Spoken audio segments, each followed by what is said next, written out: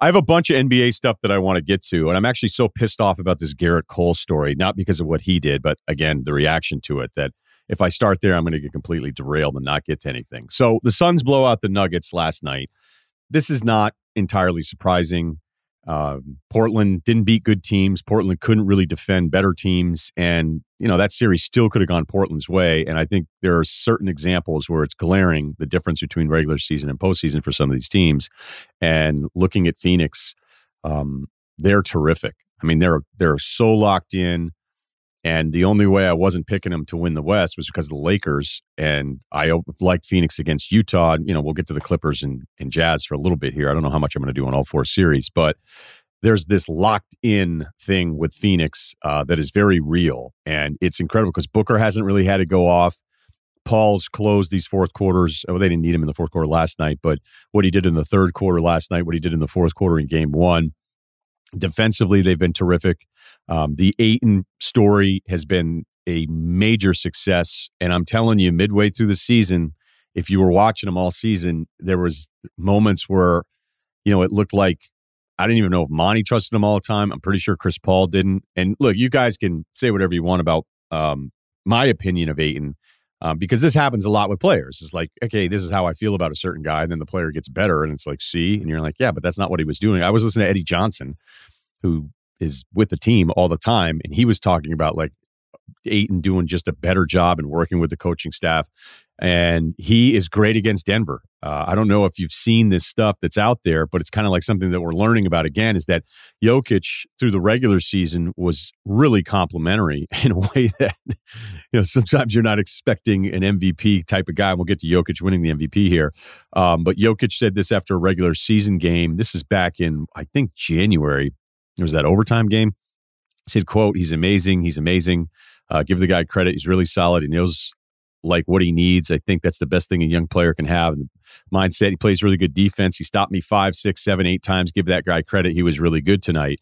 So if you look at Ayton's numbers in the regular season, the best team he scored against was Denver. He averaged 22 and 12 on 70% shooting. Yeah, 2-game deal, but you can see there's something about him that makes Jokic work a little bit more. And let's face it, for all the love, and I don't think there's any of us watching Jokic going, although, you know what, if they get blasted out of this series, I kind of can't wait for the retroactive, like, yeah, he wasn't really the MVP, which, people can't. It's like the Heisman deal. They'd be like, all those other games that we watched all year long that counted, especially a guy like Jokic who didn't miss any, and all the other guys like missed a lot of games and he was awesome. Yeah, that's what we vote on, actually. We don't vote on like, was your team hurt and not as good as the other team in the playoffs? That's not what we should be doing. But Ayton's numbers, those are the best numbers he had against any real team. And I say real team because against Houston, he went for 24-12 on 71% shooting in 3 games. But Houston was a fake team this year, and I think Rockets fans would even admit that. So the Ayton thing is unbelievable. The defensive rotations that they have, and they've tried to.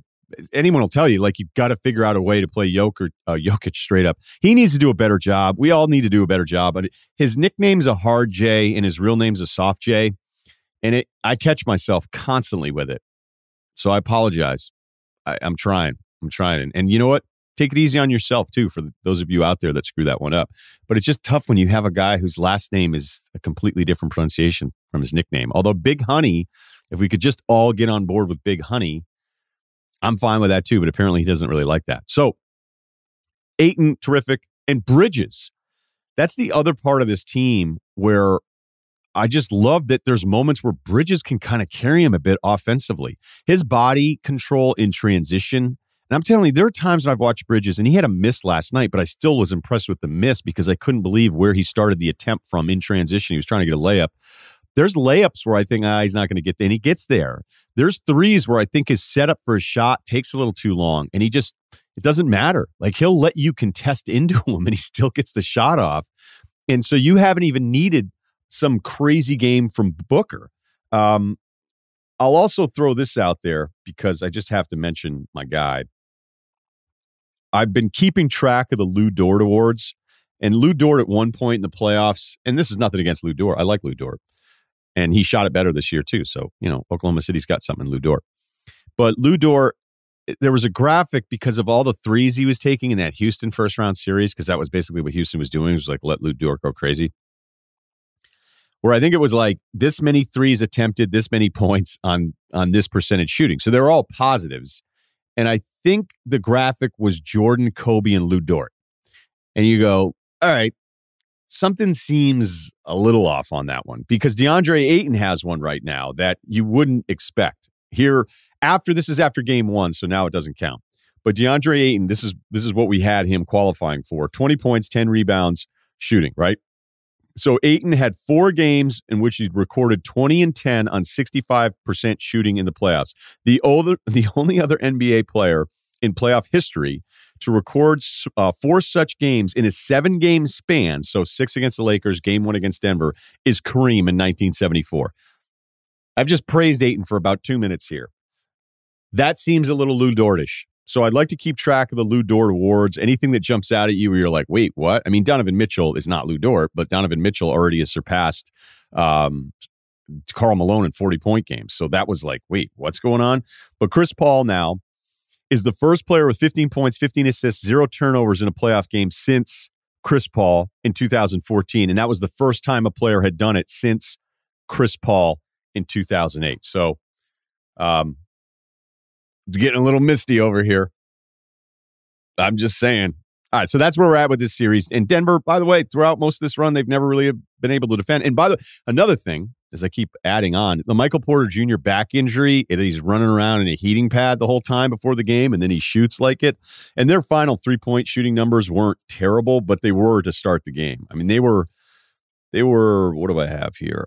2 of 18 to start, because they ended with some decent numbers, but that's not really what was going on with them. They couldn't shoot it if Porter can't get it going. I would love to know, because apparently Aaron Gordon and JaMychal Green ripped into the team after game 1. What's an Aaron Gordon pep talk like? Like, you guys don't know what winning's about. Like, how does Aaron Gordon, who's been there a few months, who, is a nice player. Everybody would like Aaron Gordon, but he doesn't change the course of who you are as a franchise. I mean, Denver needed him, and he had some moments against Portland. But offensively, I think Nuggets fans are probably like, wait, is this it? Is this it offensively? Be honest, Nuggets fans. Like, that's happened to you. You're like, so this guy's like, everybody wanted to trade for him. How does he, like, hey, man, when we beat Toronto in game 1 and no one believed in us, and DJ Augustine was like, be ready.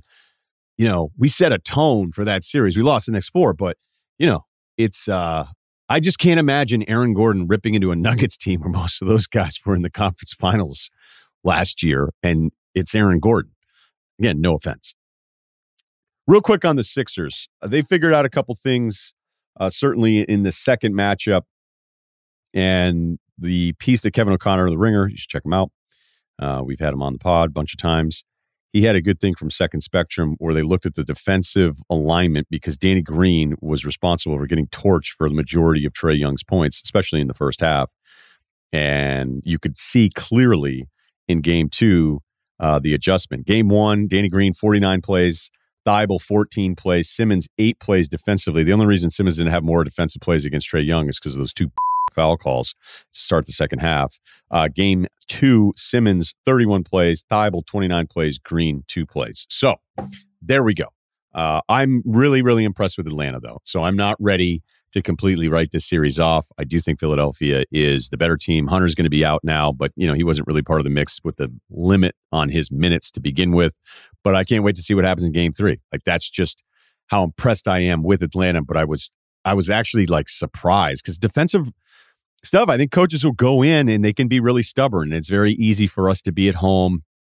And that's why we really, hammer on substitutions, or if a guy has too many fouls, like Ayton had 2 fouls right away last night, and you're like, oh, what's going to happen here? Monty Williams leaves him in. Guess what happens? If you get in a 3rd foul, everybody who does what I do would be like, oh, because you're an idiot. Because it's easy for us to identify those mistakes or something that results in a mistake and hurts your chances to win. So then we just hammer on everybody all the time. Same as timeouts, same as substitutions and all that kind of different stuff. But when it's really glaring and it's a defensive matchup like Danny Green trying to contain Trae Young, you're like, why are you doing this? And I really thought, they're going to try to change it in that second half. And I thought those 2 calls with Trae Young sticking out his arm like that, as great as he is on everything else, look, we've been over this. That changes what you can kind of do there defensively. So it also makes me wonder what's going to happen in game 2 for the Clippers and the Jazz, because they went Luke Kennard hunting there late, and Donovan Mitchell with his ridiculous outbursts. And let's not forget, we're a year removed from he and Jamal Murray having one of the all-time great offensive showdowns, and that's without Conley. That game was ugly early. Jazz get out to a 10-2 run. They missed 21 straight shots, and the Clippers still lose that game. And they're losing it because Paul George. Like, Mitchell's a guy that gives you a chance. Like, if you don't have one of those, Mitchell, this is a great question, and I'm going to ask Rudy this after the break, but like, who would you rather have, Westbrook or Paul George? Because there's a Westbrook part of it where you go, at least the guy thinks he's awesome. And then you're like, yeah, but is that to the detriment of the team, which I would argue. But then you've got the Paul George side of the spectrum where you go, does he know that he's awesome?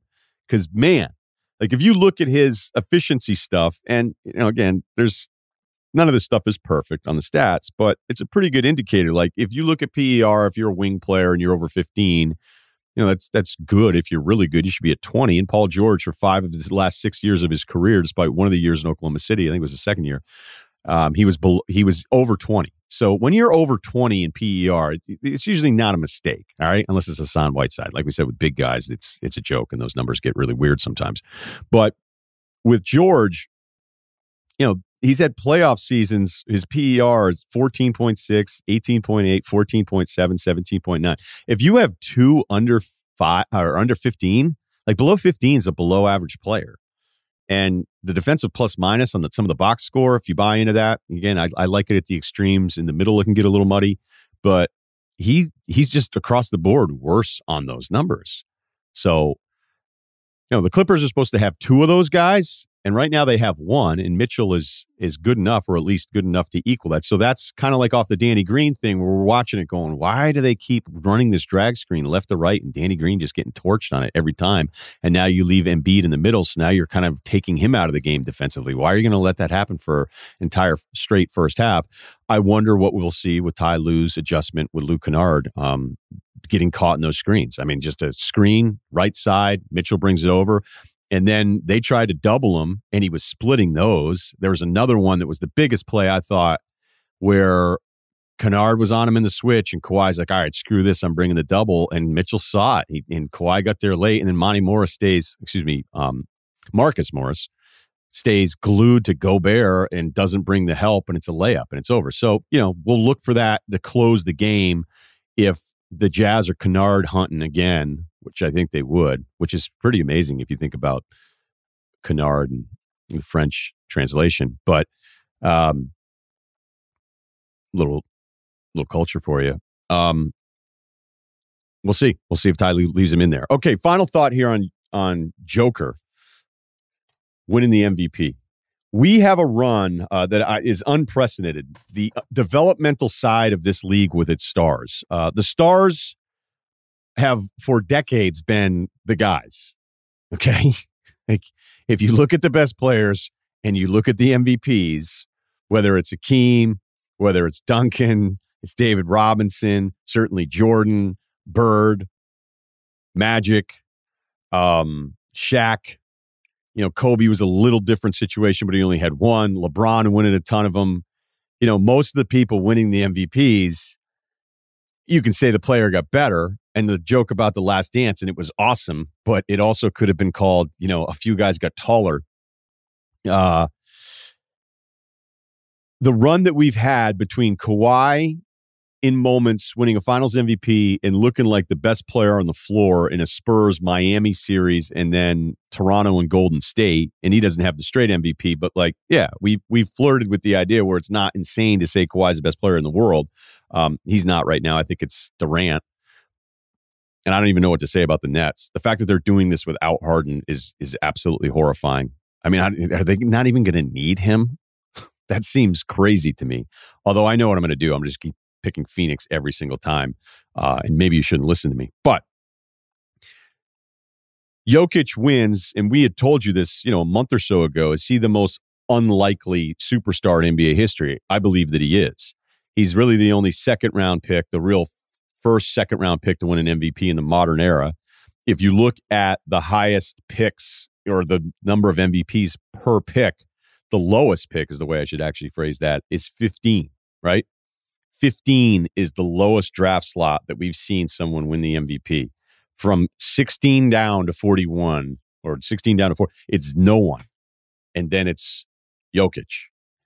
So between Kawhi, Giannis, back-to-back MVPs in that 15 slot, and now Jokic, I don't know what it means. I don't know what it means. I don't know if development has changed. I don't know if that means you're supposed to go ahead and take slow guys now from Serbia.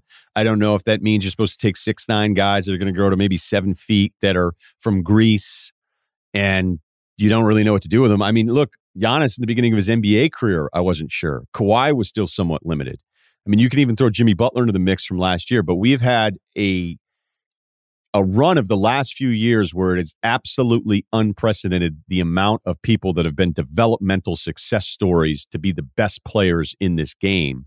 And that's just not how this draft has ever worked. And I don't know that it mean, I'll say very often, when something happens, it doesn't always mean that it's something. And I'm just not sure what that something is right now.